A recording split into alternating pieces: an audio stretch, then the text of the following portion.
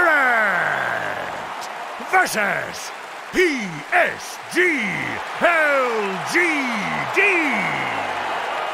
Grand Finals, Game 5. Hello everyone, welcome to the final draft panel of TI10 because this is Game 5. One game to decide the entire tournament between these two teams. This is literally the best game Dota has to offer. It is. This is the best moment of the tournament. What do you guys hope to see from both teams coming in? You want to go? I mean, first and foremost, the best game of Dota possible, I think. That is what I want to see. I want to see both teams getting their comfort zone. I want to see both teams getting solid drafts and being able to fight full force and, you know, show the world and show themselves and us, like everybody, what they have to offer. That's what I want to see. I mean, this is one of life's true magical miracle moments. This is people working their lives, years and hours and so much. They did ban Tiny. Sorry. They did not ban Tiny. Yeah, oh wow. They actually decide, okay, but Mag is also in. So this is something that we know that LGD, they chose first pick. Yeah. And most likely they were trying to force this Mag for nothing trade, or they believe that these guys were not going to counter the Mag correctly. But now Team Spirit is changing it up one more time, which is really going to be awesome. But yeah, back to what I was going to say, because this is back against the wall for both teams. This is like the most pressure these people have probably ever been under in their whole lives, or for Ahmed, like he's been so close twice now. I hope to see both teams just fully let go of everything that holds them back, become a team, become the best humans you can, become like the best teammates that you can become, and play the best you can. This is your day. This is your moment. This is for you to show the world what you can do in Dota. And it's amazing to witness. And I think we're going to get it because this opener from both teams, it shows us a lot of confidence. So I feel like the teams, they found their momentum again, they found their form, and they found their confidence. And that's what matters at this point. And there's a lot to say, actually, about what's going on. So LGD had the choice. And they ended up, so second pick has won, like game 1, 2, and 3, they were about second pick. LGD was forced back against the wall into a first pick scenario in the game 4 that we just witnessed. Mm-hmm. They took the Mag, and they showed how they can make it work, and they can also counter it. This would show us game 3. Team Spirit in game 4, they showed that, in my opinion, they showed LGD they did not have the best understanding, and they're going for it, yeah, here. And I want to say how, like, in this game, LGD, they get their best strategy. Tiny is their best strategy. As we said before, you know, they brought this Tiny to the meta. They were the team making it happen. They were the team abusing the Tiny with the Lycan. They know this better than anybody else. They have played the Tiny Lycan versus Secret the other day and against the Secret Mag, and they made it work. Today, Team Spirit, they played versus the Secret Tiny with the Mag, and they won. Yeah. But, you know, is LGD better at executing it than Secret? Maybe they are. You know, you can only assume. This game will tell. Yes. We learned firsthand about the LGD Lycan Tiny very early on before we got to TI. And this strategy, when you see it for the first time, you're like, oh boy, this reminds you of some of the other broken strats that you see come up around TI. And I think, I mean, it's nice. It's amazing that we get this in the game 5 and that somebody is manning up to LGD saying, we're giving you your best strat. Yeah. And we're going to beat you. And this is the team that theory crafted it. You know, they are the inventors of Tiny and Tiny Lycan. It's scary to go up against it. And I like the Team Spirit confidence. They're getting their Collapse Magnus. One thing that has to be said is Rubik is getting banned. Like, this is going to be Collapse Magnus at its prime. Or it should be, right? Because so far, LGD, they have countered it with the Rubik. They understand how to break this cure action. Are they going to get the tools that they need in order to break this cure? We're yet to see. I think that's one of the kind of storyline of this draft. Miposhka Bane has been incredibly good. We saw also Bane dominate the game 4 for LGD. Bane versus Tiny, extremely interesting matchup. Why is that? Because Enfeeble actually reduces attack damage for 60%. It's really big. Tiny plays on this base damage. Actually, a Tiny that goes on somebody while being enfeebled does ridiculously low damage, actually. It does counter him. It's a hero that's very undervalued, in my opinion, against Tiny. Of course, Bane into Lycan, it can be a little bit scary, but yet again, this is all about, this strategy, this Tiny strategy, is all about getting this Tiny to kind of a critical mass that nothing can deal with. I do think that he will eventually get some plays, or if we're going to see it, and we're going to see it executed really well, you're also going to see the Lycan vision being used, and Lycan versus Bane, Lycan versus Mag, it's a lot about the vision. Ideally, LGD, they get to start the fight, either through the Tiny Shadow Blade or Bling, or something else, you know. Tinker fits well in these kind of drafts, because you have the Lycan to enable you, and if you have a good lane, you can also have a stable game, and now your scaling is unreal. This is something that I think Team Spirit should keep in mind. They should keep in mind these Tinkers, they should keep in mind their best heroes, and also for them, what are we going to do against this Tiny now? Are we trying to push him out of his comfort zone, play on early timings before he gets bitten and 20-minute shard and all those things? Or are we actually going to try to pick this Nyx, Ursa? I saw Ursa ban. Are they going to pick a hero like Faceless Void with the mag to try and take these fights later on against this monster? Which style do you think is a better counter to the Tiny Lycan? Because this combos ran rampant during TI. I'm in the tiny boat. I am very much in the tiny boat. It's too much. No, this is an Angel Arena hero. Yeah. This is not a Dota hero. You have to beat it before it hits its timings. Nothing beats it. Like, at least that's our read. Is like, you will not scale into this. It's not going to happen. Especially against LGD, they understand the timings. They're going to push it at the perfect time. They will not lose. They're not going to waste a single second in this game. As soon as they have the upper hand, they will push it, they will end the game. You have to beat it before, and you can. This Tiny doesn't. Like, he mechanically cannot play quicker than the 20 minutes. It's just a Dota mechanic. He cannot buy the shard before minute 20. I would argue there's a Shadow Blade timing that changes a little bit because he actually can defend this tower, surprise you, get solo kills.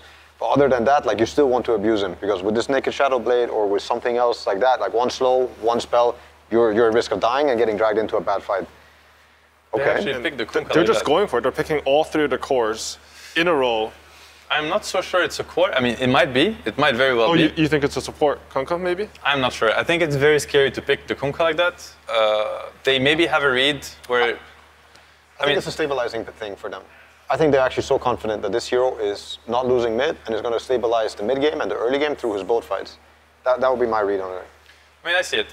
It is, indeed, probably the best hero to stabilize the game for the Tiny Lycan because the holes of Tiny Lycan is it's the first pick Tiny, it's the first phase Lycan. Like, these heroes are going to be, they should be punished on lanes. They should be punished in the game. You're just announcing, hey, this is a Tiny Lycan game. You know, so of course, the Team Spirit is going to try to abuse that. So these heroes are going to have to, somebody's going to have to make space for them. You know, you want to consider that they're not going to have the perfect Tiny Lycan game or the opposing team kind of messed up the draft. So Kunkka is here to help them stabilize. You know, Kunkka is a great laner. The boat is good in every game in the early fights and whatnot. So this could explain why they feel like we need to get our hands on this Kunkka, especially because the hero that they might pick later is going to get counterpicked anyway. Didn't they only pick Yatoro's hero in the last 2 games that they lost early? Now they're again going back to picking his very late. Yeah, and it makes sense with what a hero pool he's displayed on the main stage. I'm just wondering what he's going to be playing now with all these bans that are coming out for him. Like, the heroes that I think, if they ban the Faceless Void now, I wonder what he's going to look at with this mag versus this Tiny. So with these 8 heroes picked, which side do you favor going into these final picks? I'm on the Tiny boat. Yeah. Just a Tiny boat? Tiny Lycan boat. If you want to break this Tiny, you have to abuse the fact that he comes online late. I mean, everything is relative, but he comes online post minute 20. Yeah. Same for the Lycan. He should have a bad lane. He's buying Ags, so all the gold that he, you know, builds towards these Ags is useless. Lycan with 3k gold or just with the blade and the staff of with it, like, it does nothing. When the Axe comes and the shard comes, this is when the power spike is crazy. But before that, these are 2 heroes that are actually really bad at fighting. They're really bad at, you know, at stunning, at catching. They don't do much. So, and I think you have to use that opening. But so far, I think the Spirit heroes, I don't know if they truly do that. And if you think about it from that perspective, I feel like Kunkka and Skyrath, you're trying to run at them, hit that strong timing, but they have the potential to burst anyone. And you have some Bane saves, some Winter Wyvern save, but it might not be enough for Skyrath. And I also think the Skyrath was a preemptive pick for Toronto to Tokyo. Like, or if he wasn't going to play Invoker, which was not banned, then the Skyrath silence is always good against the Spirits. And I think they picked this knowing what's coming, knowing what this Dota game is already kind of shaping out to be. So I think it was also a good pick to, now you see this Ember, you see this Byron, and you actually see the Skyrath value that's going to happen in these early fights. Could happen. To me, I feel like there's a hole though in LGD's draft in the sense that you pick Lycan into Mag Wyvern and you pick Tiny into Mag Wyvern, and Mag Wyvern, they have really good plays against that. And when they played against Secret, they did play the same lineup. They played Tiny Lycan into Mag Wyvern, and they had a Puck and a Phoenix, which are heroes that excel at messing with the backline. They stop the Bane and the Wyvern and the Mag from pressing their spell how they want to. I see a hole in the sense that Kunkka and Skyrath, they don't do that. This Wyvern is going to have free fights. Same for the Mag, same for the Bane, and that worries me a lot. You know, for LGD, I think the fights are going to be much harder. And we saw Secret today, and I think the whole in their draft was they had a Shadow Demon and the Lina with the Mag, with the Tiny and the Lycan, and these heroes don't really complement. You know, they don't counter what counters the Tiny Lycan. Yeah. Something I want to mention actually is that they picked Meg and they banned Rubica to protect it. I think this Kunkka pick actually came because X has a similar function. Like if Magnus gets a skewer and you X and redirect him, or you X your ally, you can stop that skewer play from coming in. That's quite interesting. Yeah, you can actually X the Tiny. Yep. We also see Enchantress coming in. I think this hero, you know, they have this slow lineup, but something you can do is you can play really aggressive early with Enchantress. There's double range supports and a Magnus. This hero can actually snowball this game. Yeah, he definitely can. I like these types of Dota drafts. I really like these drafts that are a bit lackluster too. Like I'm a big fan of Skywrath, especially back in the day. But there's a big hole, which is your AoE, your team fight, your ability to fight into them. Oh, TB, the draft, okay. But still, they're banking everything on this Christmas tree wolf that's gonna happen at some point, and it breaks the whole game, you know? And this is also the Eng, it's just here to help that happen, to make that happen.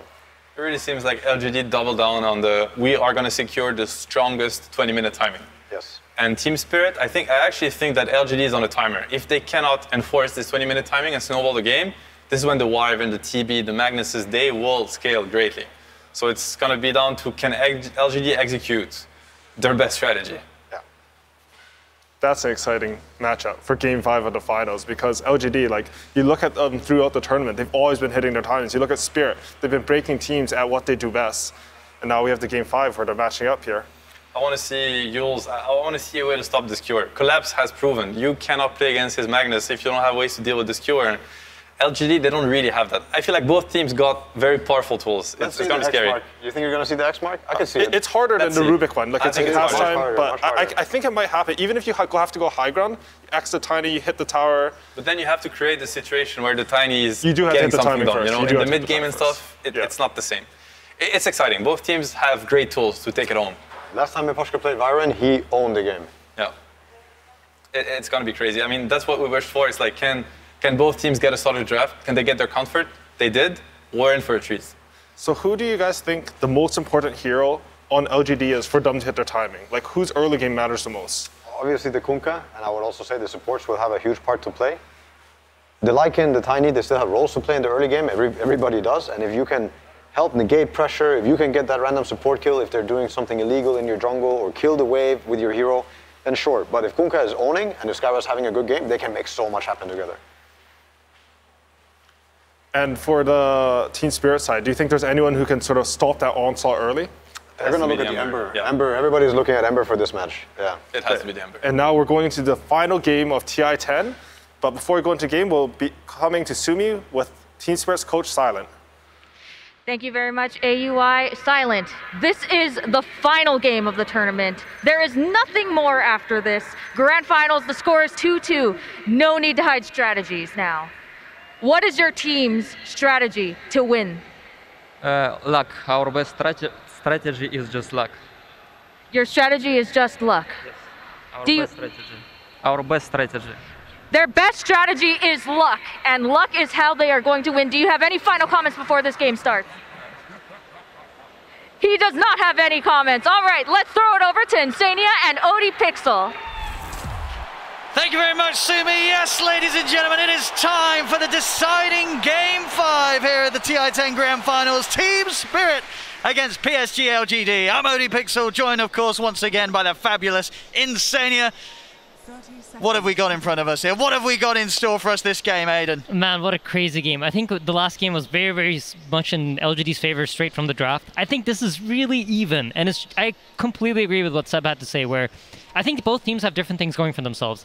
I think if this game does scale up, if it goes very slowly, if the 20-minute timing from the Tiny isn't abused, then LGD's draft is going to just lack in power as the game scales up. I'm a little bit worried about how much the impact the Sky, Kunkka, Enchantress combo can have together around the map, and how well Team Spirit will be able to shut it down. I think runes, just like Silent said, luck, you know?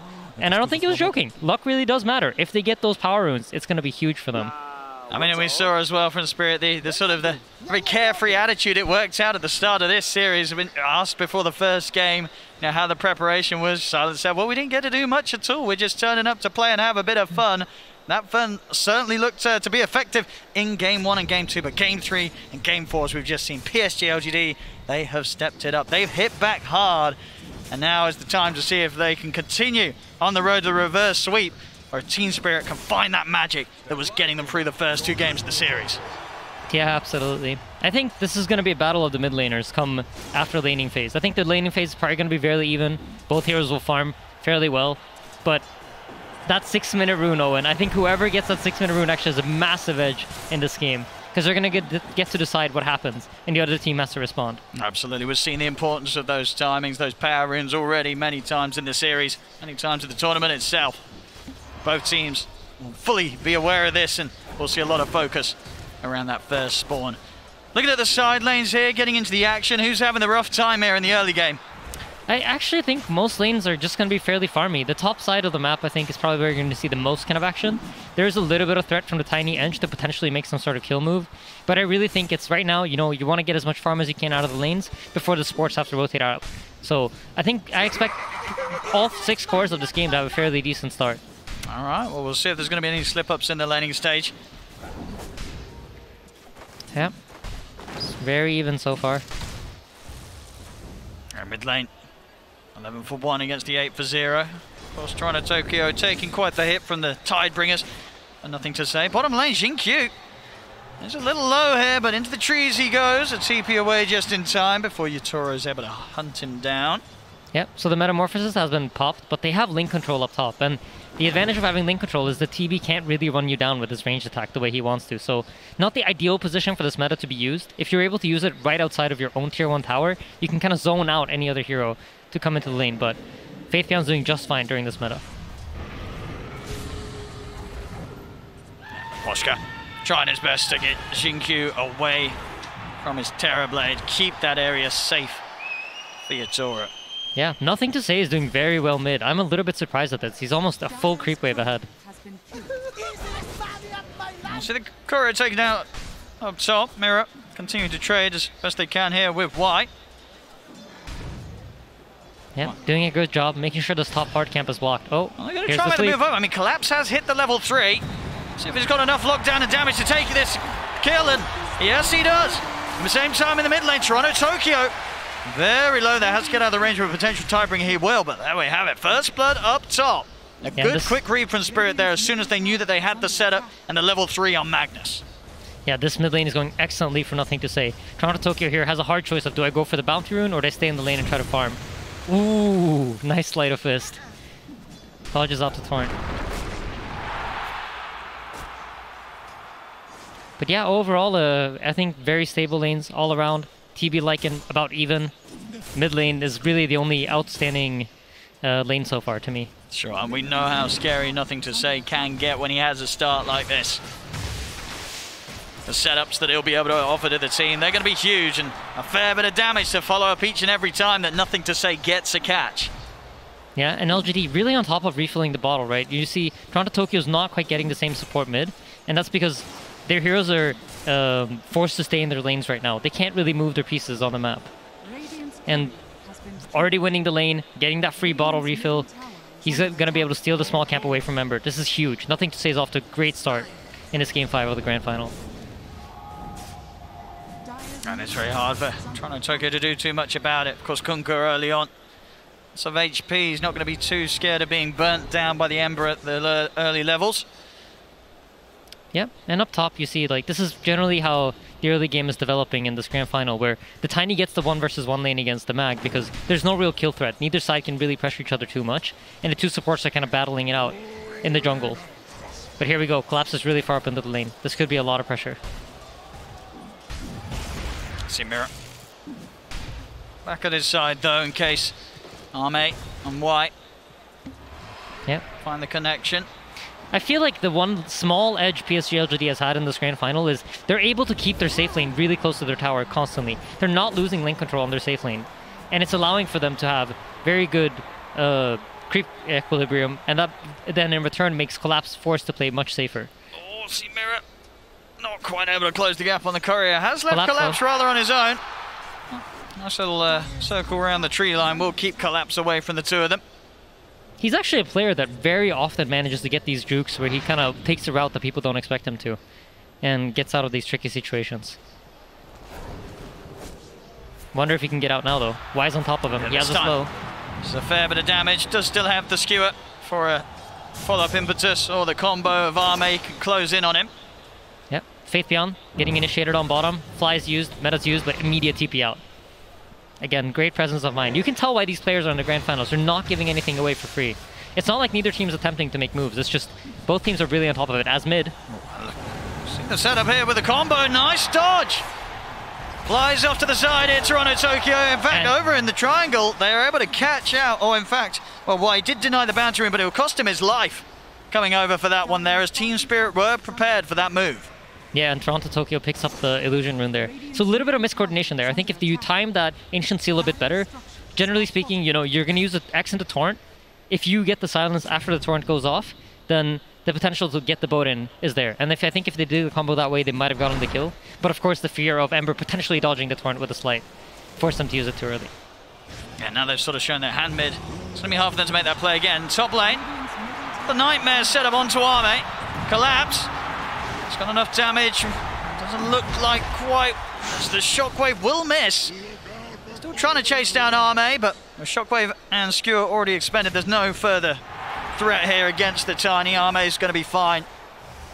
That's good pressure though. They force them off of the lane. They finally have managed to get lane control up top, and immediately when they get it, they have the opportunity to pressure the Tiny. So force them off the wave, force them to go into the jungle, and he doesn't have any sustain, right? So he's going to have to spend gold on getting to extra region. They're going for him early on here with the three of them surrounding the Terrorblade. Yatoro is trapped in the trees.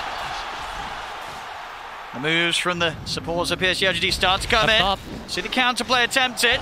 Set up with the Nightmare, but a TP's already coming over for nothing to say. He'll be ready to fight if Team Spirit push any further, and they won't. They'll respect the potential of a backup coming in for Arme. They step away to not be caught out by the combo of the Kunkka. Yep, Battle of the Power Rune now resumes. It's about 30 seconds left, so both teams probably talking about which supports can we bring to the runes, who can be there in time to help out. One haste, one DD, it can change the flow of the game entirely.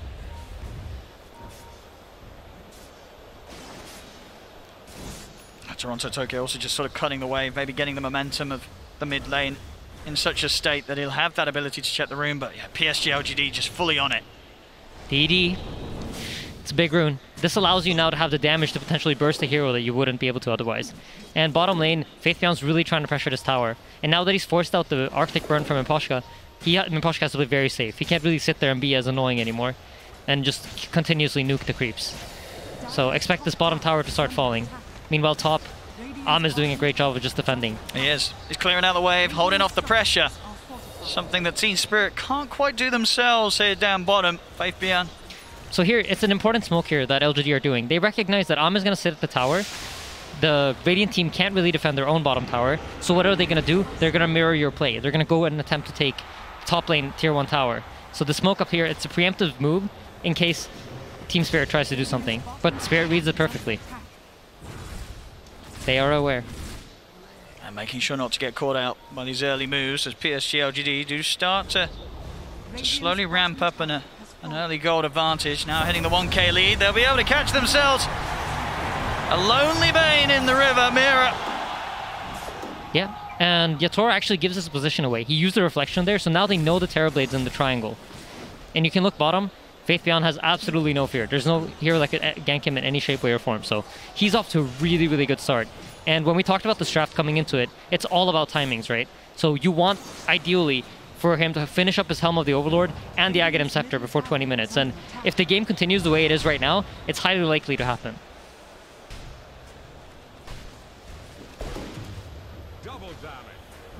I'm in Spirit. I do want to try and put the pressure up top. Try and push Arme out of this top area of the map. See in the mid lane.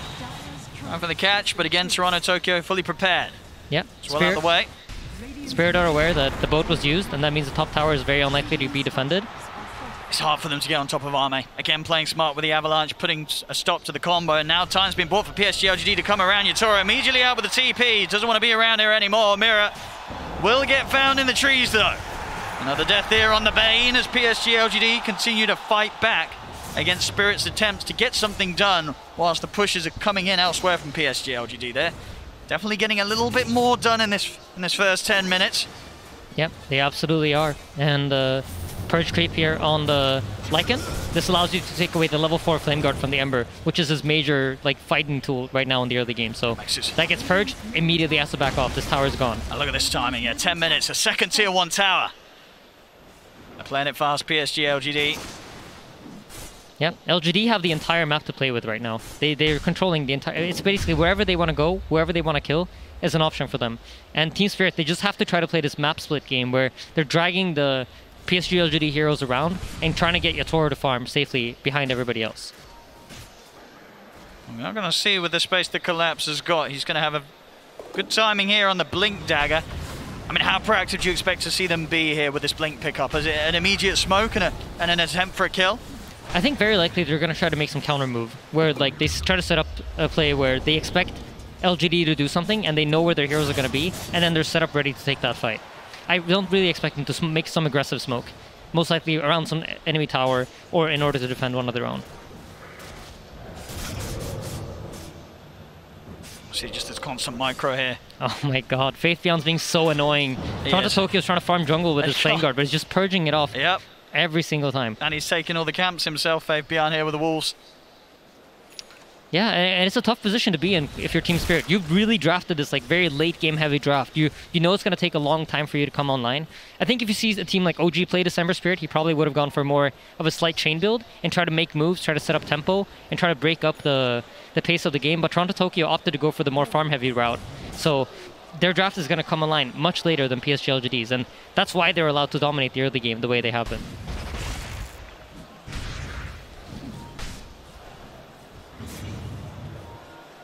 Nothing to say. He wants to set up in the mid. Arcane Rune in the bottle. Full armlet. On top of the phase. Very tanky Kunkka this early on, and a lot of damage to dish out. Yep.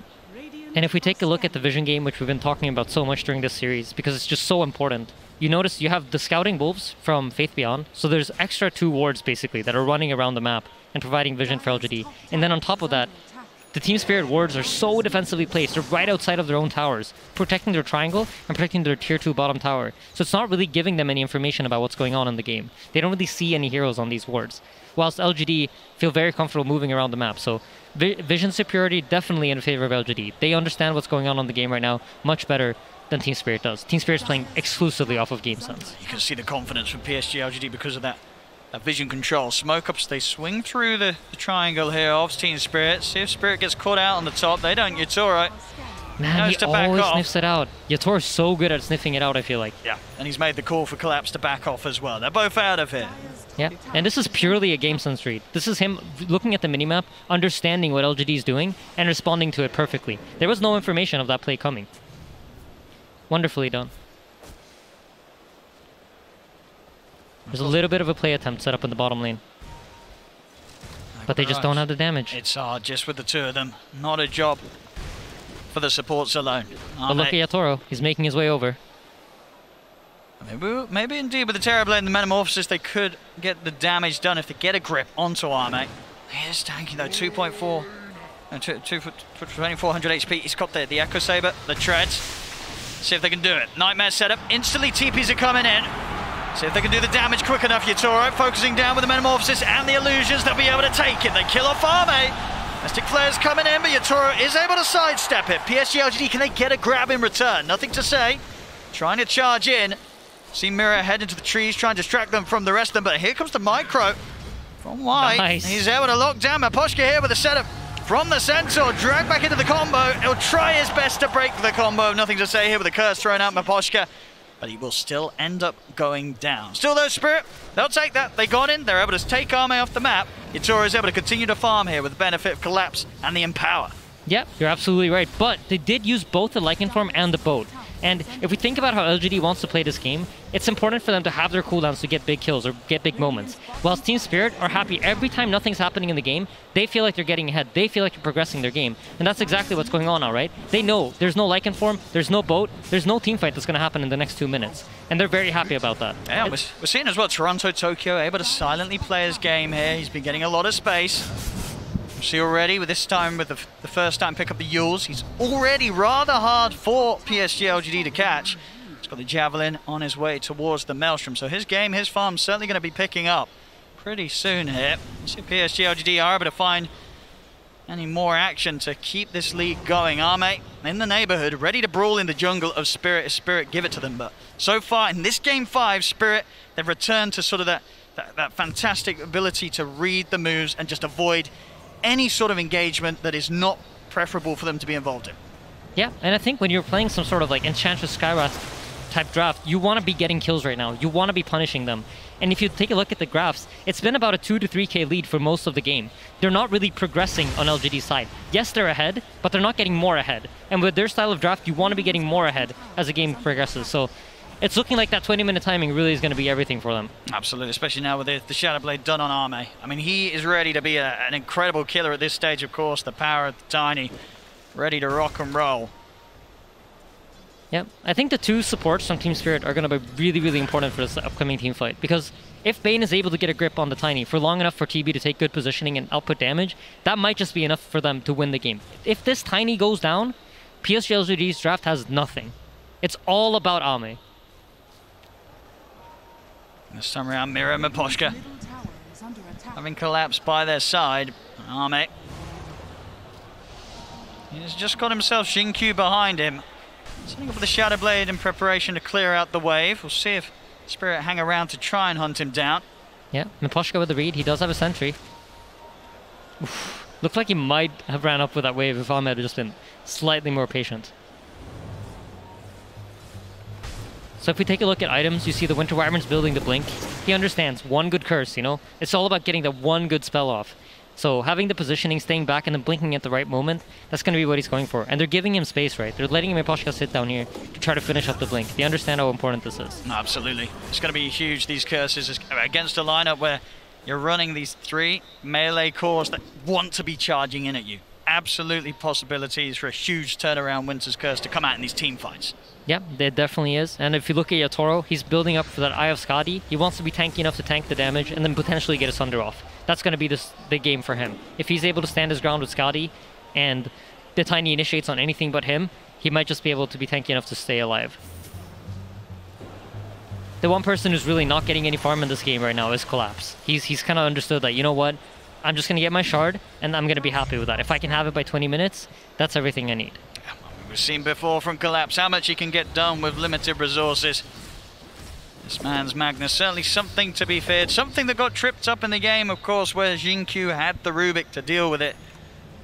Something that isn't, of course, here this time round. So a bit more free of a game for Collapse to make his moves occur. Yeah, I feel like both teams are just waiting for this 20 minutes. I mean, if the pacing keeps going like this, I mean, LGD is going to hit their timing, and then you really got to look at that team fight. The nice thing about having so much time right now is I expect Team Spirit to be really ready for that fight when it comes. But look at this. LGD are going to try to make a move right before it. Yep. Here they go. Ancient Thunderhide leading the charge. Of course, we'll be spotted out here by Spirit. I'll know that there's likely going to be some action following it. Great read from Spirit again. And look up top, Yatoro's just farming. 5 heroes committed down here for LGD, but Yatoro has the space that he wants. Can they get a grab underneath the tier 2 tower? Xinkyu, nothing to say, they're going to try. Collapse, he's going to go with the RP just onto Xinkyu, drag the Scarab underneath the tower. They will lose the Wyvern in return, but Yatoro's ready to turn up, the grip's there. They've caught nothing to say underneath the tower. Yatoro's bid this off for now though. Sleight of Fist comes out as they're looking to turn on, and nothing to say, they get him. Jump forward with the Remnant, he's looking for more. Toronto Tokyo in with the chains onto both Y and Arme. Arme goes down. Y and Fabian the last two alive, but not for long. And Shockwave claims the life of the Enchantress. The Spirit or Collapse, will end up dying here to the Thunderhide of Faith Beyond, but of course that will also get claimed by Yatoro, so more money for them on the defense. An aggressive dive underneath the tier 2 tower, but as we said, the turnaround, it's absolutely there. Yatoro's able to get involved, and PSG.LGD, they get punished. Yeah, beautifully done by Team Spirit, but keep in mind, RP was expended, Metamorphosis was expended, 20-minute timing coming up, and Roshan's available too, so huge rune, Arcane rune for Ember. This could be a game-winning rune for him. Yeah. And yeah, I think once we see that Lycan form come up, expect them to make some kind of move. Actually, Tiny's missing 1,000 gold for his charge, so probably not going to be able to use his timing. So great fight for Spirit all around. Like, proving that they can kill the Tiny is huge for them. I mean, Miposhka's maybe even already leading into more action. He's got the Winter's Curse at the ready. Both Toronto, Tokyo, and Collapse up here ready to play around him as well. Yeah, Faith Beyond's about 1,000 gold away from the Ags. Collapse. He's got that on toss. He's got that setup. Quick catch and a drag back on as Jin-Q gets him in reach of the rest of the team. They've got to watch out for these pickoffs. This is something that Collapse was tearing them apart with earlier in the series. Yep, and Collapse has recognized that, you know, the idea from LGD here is to silence him when he blinks into Horn Toss, so he can't get the skewer back. Very similar to how the Rubik functioned in the last game, but this time around they're just going to try to use this silence from Skywrath. So what does he do? He goes for the Sky. Great game understanding from Collapse. Straight into the pit now as well. Even just with the one member down, with no Sky, no Jin-Q, it's still enough that PSG.LGD feel that they cannot take this fight there. Letting this go to Spirit. I feel like the pacing of the game right now, it really does favor Team Spirit. And they expect LGD to make some kind of move to try to break it up. I think they can't just let them farm out this 5-minute Aegis. Expect something to happen before that.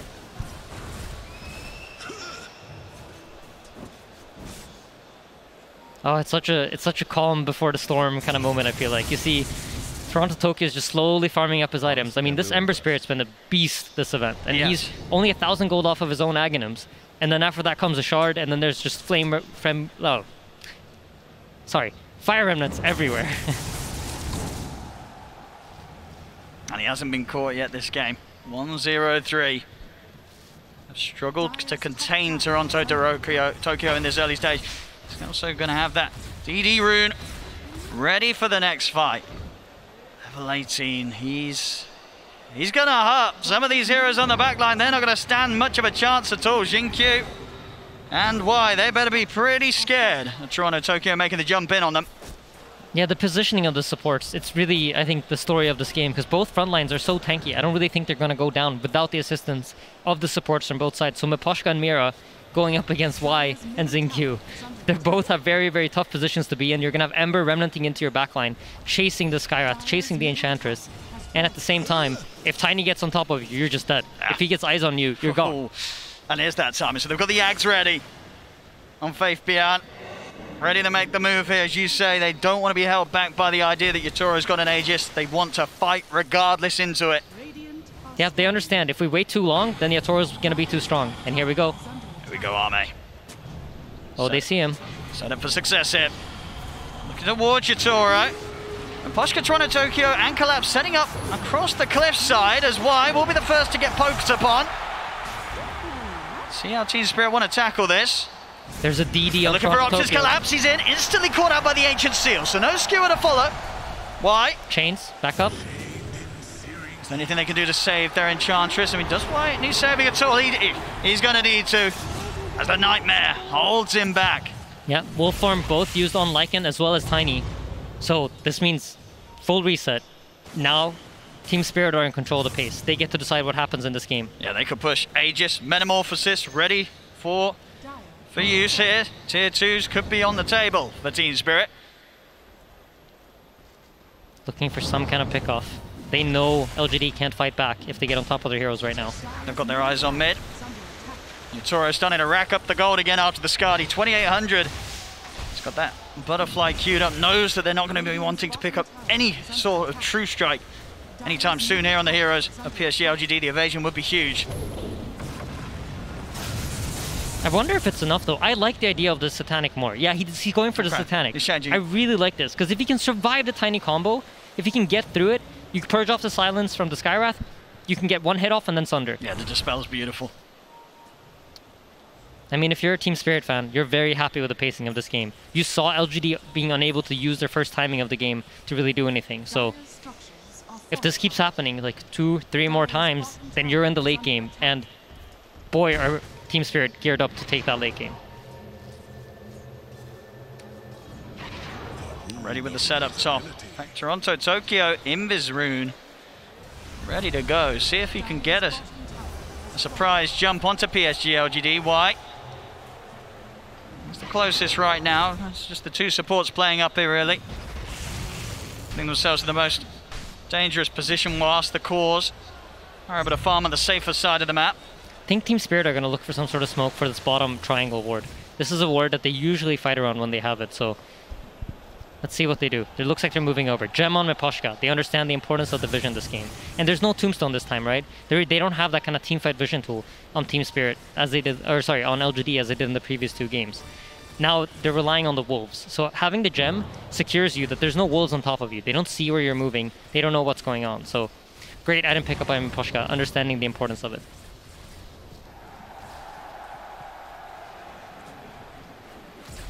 It's a tense game. I mean, you know, the Team Spirit's got the solid jump, but PSG.LGD, they've got the hard hit. If they can get in with the tiny wolf, we're going to see Collapse come in.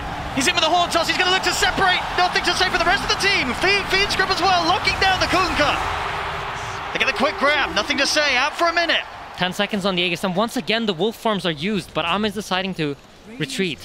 They don't see the opening they want. There's no buyback on the Kunkka. Yeah, it's hard to fight with one of their most farmed cores right now in the game. They need them all up, really, to tackle Team Spirit head on. Bit of timing left on the Metamorphosis, so Team Spirit, they can push on. 26 minutes in, starting to take down this tier 2 tower. Up top, ooh, quick fingers. Jumped away from the stun of the Tiny. It's the fortification soon to be coming to an end. You see Spirit, they're happy to go for the dives behind the towers. Toronto Tokyo is in, and he's found himself Jin-Q. Great recognition there. You know, Tiny initiates on you top. What does that mean? That means there's no heroes mid to fight. Immediately dives in. Wherever the Tiny is not, Team Spirit have massive freedom to make moves. The Tiny, it's really all about this Tiny. And 2 last wolf forms have not gone PSG.LGD's way. In fact, the game is slowly swinging into Team Spirit's favor, and they're kind of getting past that impossible timing of fighting this Tiny. Or Collapse! He's got another grab! Jumps in, why? He's gone!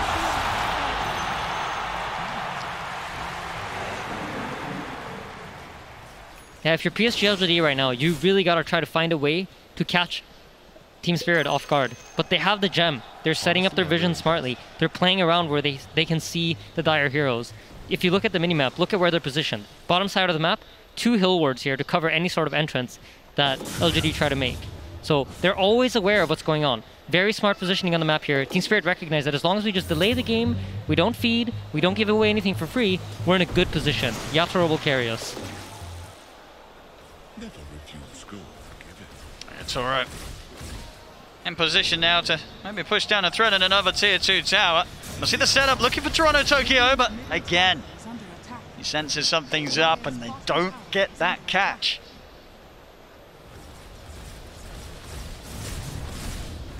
Yatoro now beating on the bottom tier 2 tower, doesn't get any sort of response. Means now they expect most of the LGD heroes to be on the top side of the map. I mean, they've got Metamorphosis up in 10 seconds. Can they start to poke the high ground, or is... Now, how aggressive do you want to get with these pushes? It's a scary decision to make. I don't envy carry players that have to make this decision at this position in the game, but... Are they going to make the call to commit? Metamorphosis is up for Yatoro. How hard does he want to push it into the base of PSG.LGD? Doesn't look like they want to. I think the idea here is to try to force the LGD heroes back into the base, so that they then can play around their own wards and then potentially move over to the top side, remove any sort of vision that LGD has, and then get map control that way. And you know, with these illusions pushing safely, you're forced to respond. He looks for the jumper Collapse. He's not able to get the grab back on Nothing to Say.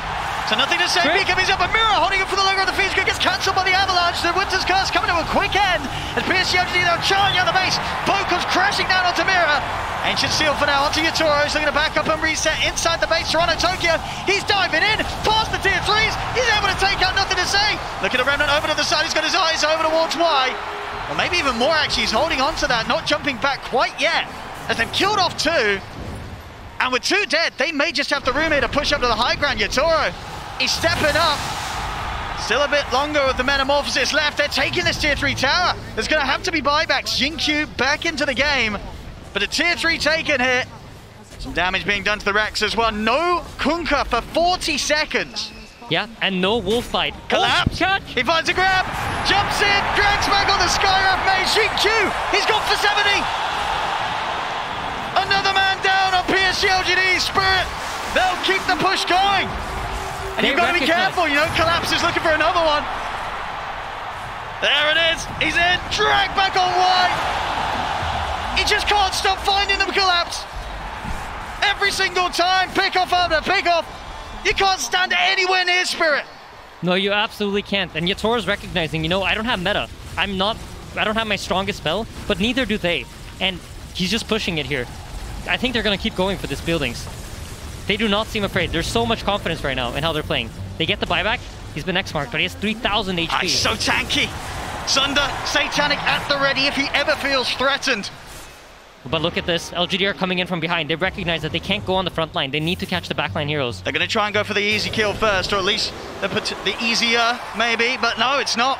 TP out there are able to stop it. Arme's in with the combo. They catch the Bane. They need more, though. Nothing to say in the team. Doesn't look like they're going to get it. Meposhka's off into the trees. They won't be able to find him to stop that escape. Team Spirit, they take a Rex, they take a tier 3 in the mid lane. They only end up losing a Bane, pushing them up now to an 8k lead against PSG.LGD. Yep, and once again, both the wolf forms are expended. So you know what that means? Roshan's available. Metamorphosis is ready in 10 seconds. Team Spirit are going to eye it up. It's going to get even harder to deal with Yatoro now. He's got the full Silver Edge done, so the ability to sort of duck in and out of the fights. He is going to be a right nightmare to deal with. We see Arme's farm not too far behind, but you definitely feel that at the moment, with the timings that they've hit, Spirit as a unit are so much harder to deal with than it is for them to take down PSG.LGD. Yeah, absolutely, and it's reflected in the way that Arme is playing, but he's about to get caught here at the top lane. There's Collapse, in with the Horn Toss, dropping the RP. The BKB was out in time, he's into the Invis, but the physical, is it going to be enough here from this Terrorblade? Yatoro is focusing down Arme. Arme's trying to run, but he can't get away from him. Arme out for 80. They're ready to chase for more. Collapse, steering in to close the distance onto Jingchu. They've caught the Skyer. Set up there as well with the curse. They're ready to close up onto Fate Beyond as well. They're going for a third kill here. Skewer from Collapse. Back into the claws of Spirit. Team Spirit has lasted through the hardest part of the game. Now, everything is theirs. They just need to play this calmly. Don't overextend. Recognize that as long as we play around our own timings, this game is firmly in our grip. I mean, there's 3 dead. There's no buyback. It's only nothing to say. And why left here for the defense? As Team Spirit, they're onto the tier 4s. They've got a fortification, but there's still those long seconds before they get their 2 cores back in the game. PSG.LGD. They're going to have to try to do something. I don't think they have enough time to wait for Tiny to respawn. See how carefully Team Spirit play it. Goes back. There's still 20 seconds, no Arme. They can push. They can push this Spirit. They don't need a back. 20 seconds without Arme. They're going to look for more grabs before they close it up. Jump ball for Collapse. Jingchu goes down. Nothing to say as well. HX point, nothing to say, has a buyback. 8 seconds until Arme with the Ancient. They're looking to close it up.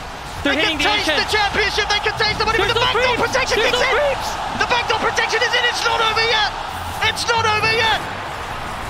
PSG.LGD, they'll start now to force Spirit back out the base. Meposhka will get himself out with a blink. They just need to reset Spirit.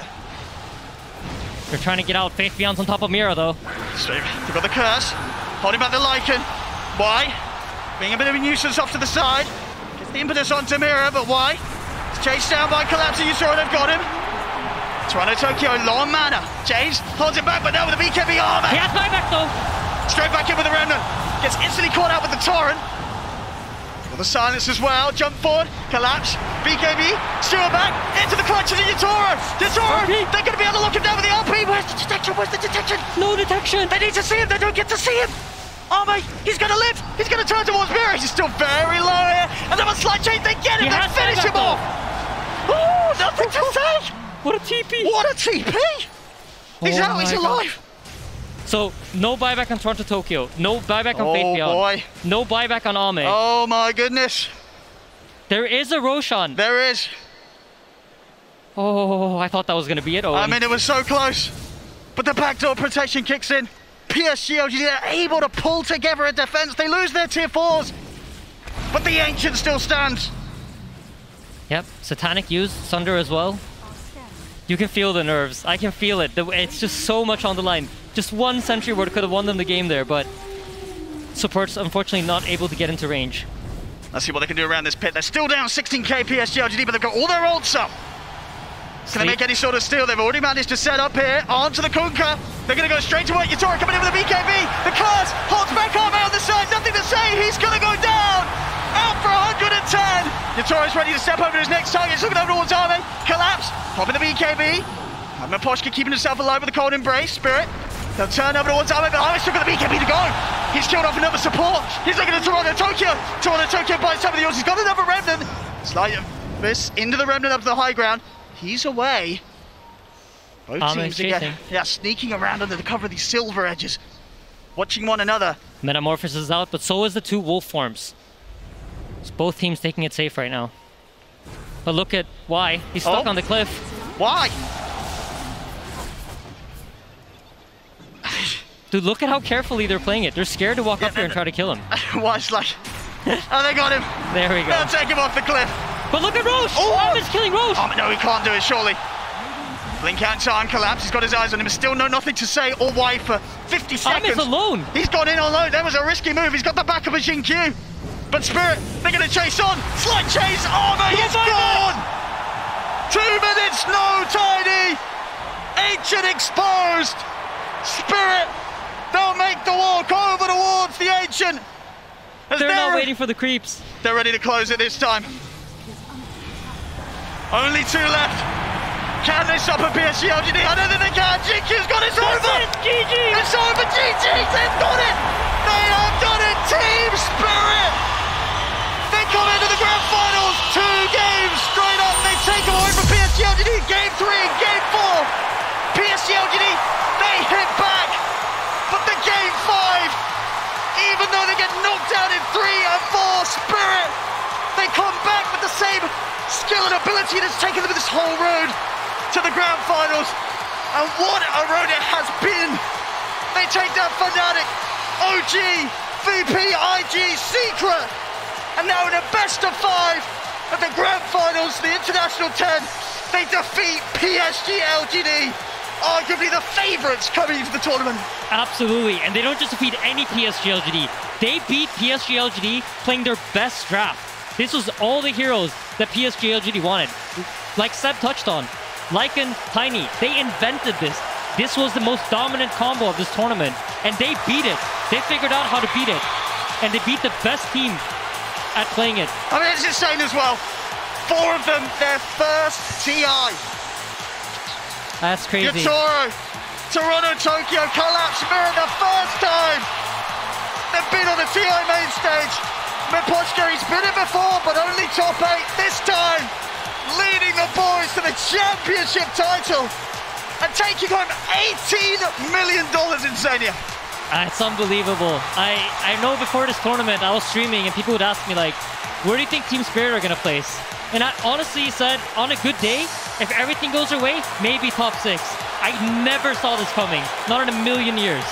What an unbelievable performance. What a story, what a road, what a dream here that they've achieved. The Spirit, they'll claim the Aegis.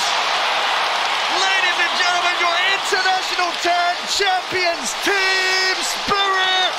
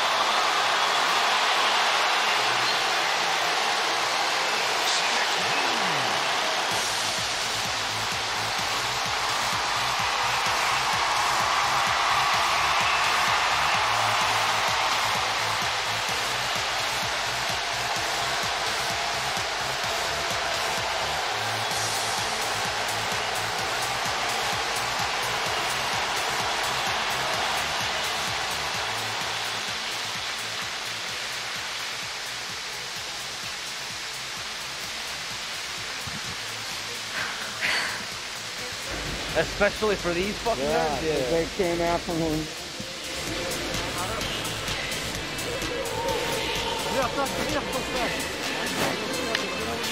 Miposhka. Hello? Hello, Miposhka. Congratulations on winning the International 10. I must ask, you are the captain of a team who has with 4 players who have never played at a TI. How did your team come together and become so strong? It's all because of our manager, Korban. He made this team. He invited me in already a good start. They're about to take some pictures. But I don't know. It's just because we did a lot of work, hard work. Also, we had a boot camp before that international, and that was the hardest boot camp I ever had. So. Actually, I don't know. It just happens. It just happens. He said the manager. He said the boot camp. He said the team. It just happens. Now, you and your teammates are you're so young, and this is only the beginning. What is next for you? I have no idea, actually. I don't even know what to say. So I have no idea. Maybe we're gonna think about this later, but right now I don't really know what we're gonna do. Maybe when someone will broke. I forgot word. All right, you are going to come back next year and defend your title, right? I wanted to say maybe someone gonna leave from Dota. I'm not really thinking. No, I'm not really sure that it's not gonna happen. Because. Such a big prize, and do you really need to play Dota now after this? So I have no idea who gonna what. I hope you understand me. Oh, absolutely. There is so much going on right now. You just won a huge tournament, the biggest tournament. So to not know is totally fine. Look at your teammates. They are celebrating right now. Do you have anything that you want to say to your fans? As I already said, sometimes thanks for your support, every fan who supported us till the tournament. So, a lot of people wrote me a lot of messages that good luck guys, good luck, we believe in you. And thank you for everything, thank you all. All right, go ahead and celebrate with your team. Once again, everyone, I present to you Team Spirit, your champions of the International 10.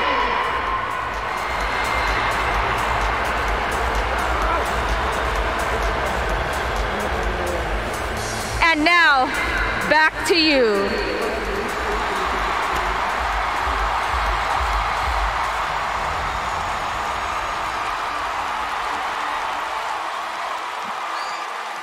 What a fantastic performance from Team Spirit. They pull through here in this best of 5. They take game 5. That was their 8th game of Dota 2 they played today, by the way, and they crushed it. Also, if you were to look at Team Spirit's team earnings before today, you would have seen that they had, out of their 6 years that they've been around, $500,000 to their name. It upped a little bit. It's already updated. 18 million added to the list, Brian. I mean, this team has been fantastic. They delivered some amazing Dota. This team was a qualifier team. They were losing 2-1 in a best of 5 to make it to TI in the first place. I had to say that really loud because I don't know how else to portray, like, this is an insane run. They have had so many elimination games throughout the losers bracket, throughout qualifiers, making it 6th at the previous major, I think. I don't even know at this point. It's amazing. It is amazing. Can you make sense of it all now, Jenkins? Has it clicked? No, I'm going to try not to scream about it this time. The crowd is already going wild. But also, what a great group of guys to win this. This is so good for the Dota scene. There are so many more Tier 2 players out there now that are now inspired to play the game and potentially win a TI. But these guys, you know, we heard the story. They clean up their rooms. They're the nicest guys ever. They're so nice to all the staff or whatever. Yep. They anime ran at the major. Like, it's so good for the game that these guys won. You legitimately couldn't write a better storyline than this. That's just the charm of this team. From the very beginning, they're a group of guys we wanted to root for. And honestly, this is a Cinderella story of which we have never seen before at TI. They started 0-4 in the groups, and then they just made it. They barely made it to upper bracket. They lose their first game to IG, 2-1, and then they just stomp through the lower bracket, and here they are. They actually did it, and there's something so emotional about watching a group of young boys have their entire lives changed. Like, it's a feeling that you can't really put into words. But I mean, they didn't put it into words. Yeah, I don't either, right? blame them. They're like on the floors, like, what just happened? We saw it in the interviews. It's like, we're just playing some Dota. They didn't really let it settle in, right? When we heard from DM yesterday, he's like, that hasn't settled in. The money hasn't settled in. It's just some Dota being played. Yeah, I mean, congratulations. It's just to be a part of that and to have seen that firsthand. It's something else. I love the raw passion of just like hugging the Aegis, just feeling that moment, because I feel like in order to do what they did, you have to have just raw passion. You can't just practice your way to winning a TI like that. You can't do that. You cannot be robotic. You have to have that human element, the instinct that comes from the passion. There's no other way. I just can't even imagine the highs and lows they experienced along the journey, but let alone that best of 5.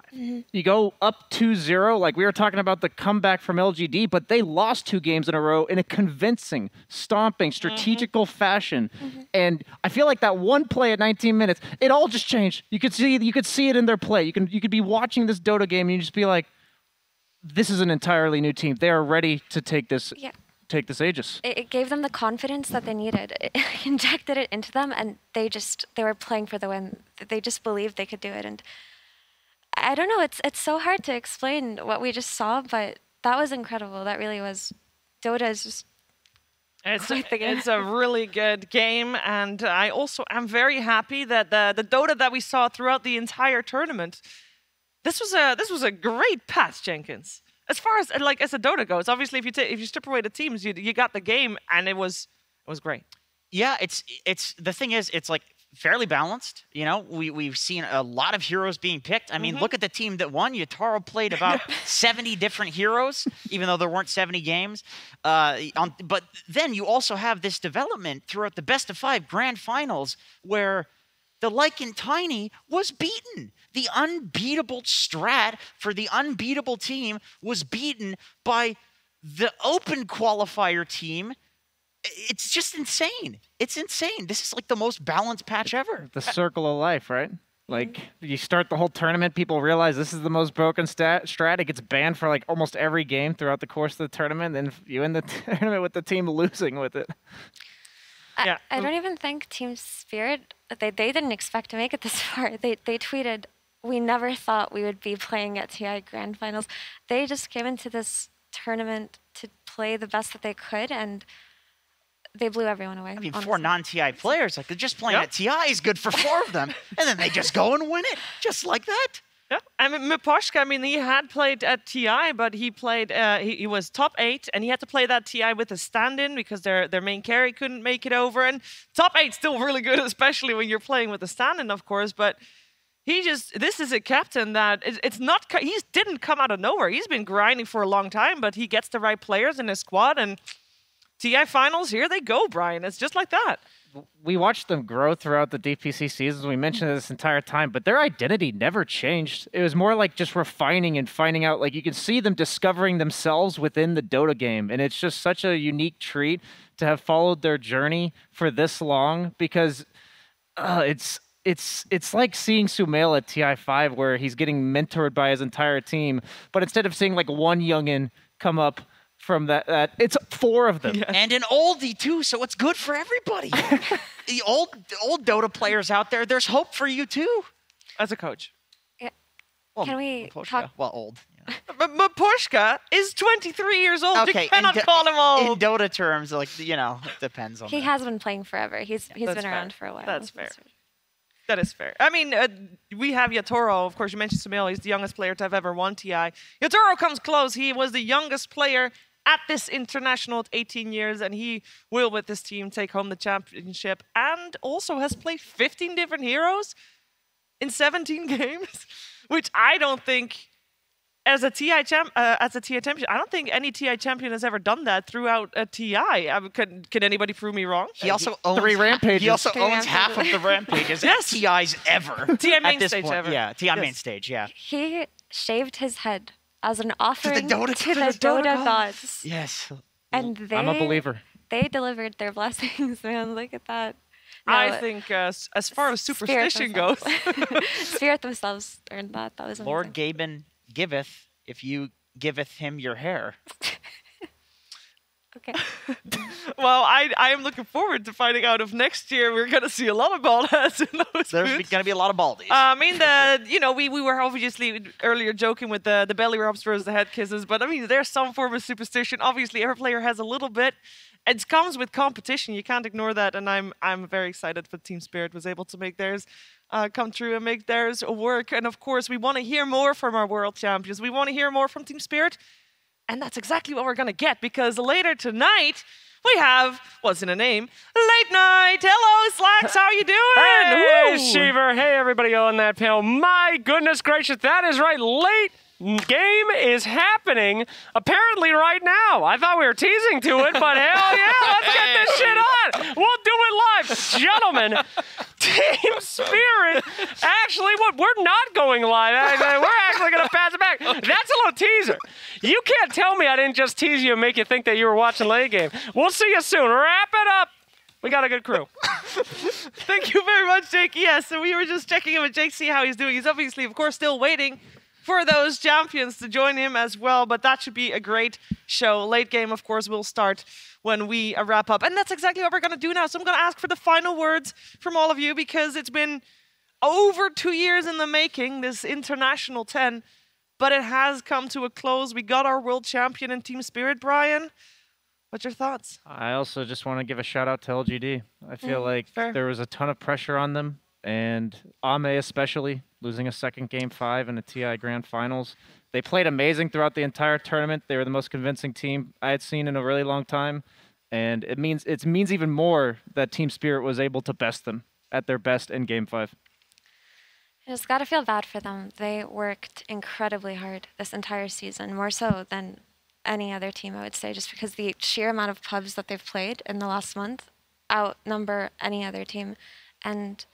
But that's just the nature of this game. It's heartbreaking and it's painful, and it's gut-wrenching even, but it brings out all our best and all our worst emotions. And I know my closing thoughts are, even though the world changed a little bit, Dota didn't, you know? And we all shared this experience together all over the world, and it was wonderful, really. Yeah, Dota is just the best game. It really is. I know it's so generic, but I legitimately have been looking for other games to give me the high. Never does. I came from other games that are kind of cultures, communities, more than they are games, where it kind of becomes your entire life. And I'm okay with that, and I think everybody's okay with that. And there just isn't anything. There's just nothing. And I have theories. I think it's because Dota is so community-driven. We've all contributed to the game. We've all built it. And I think that leads to the balance. But man, every year with TIs like that, it just goes to show how good the game is. It's just a representation of how good the game is and how balanced it is, that every goddamn year we get some TI that's insanely hype and insanely balanced. Yeah, and do we ever have the favorites going into TI actually winning TI? No, very rarely. PSG.LGD has been playing with this bullseye on their backs, and it shows. That's, of course, making it a little easier for Team Spirit, because they knew who they were facing. They had actually faced PSG.LGD quite a few times as well, and unfortunately for PSG.LGD, that is the end of the road, facing second place. It's still really good. You're still second place. Yeah, still really good, but the players and all their fans will probably not accept that as being really good until a little bit later down the road. It takes a little time to sink in, I would imagine. A lot to process. A lot to process, for sure. A lot to process for Team Spirit and their fans as well, because TI1 was the only TI ever taken home by the Eastern European region, by Navi, of course. And since then, they've come close at TI2 and TI3, but then since then, nothing. TI6, or rather top 6 at some other TIs with the Virtus Pro squad. But Team Spirit here, they take it home, and we're going to find out if they have fully accepted yet that they have this victory in the bag. Like, nobody can take that away from them anymore. That Aegis is theirs. So we are going to say goodbye here from the desk as we prepare for late game. Thank you so much for tuning in. It's been an absolute blast. Late game will be there with your champions, Team Spirit. Congratulations once again.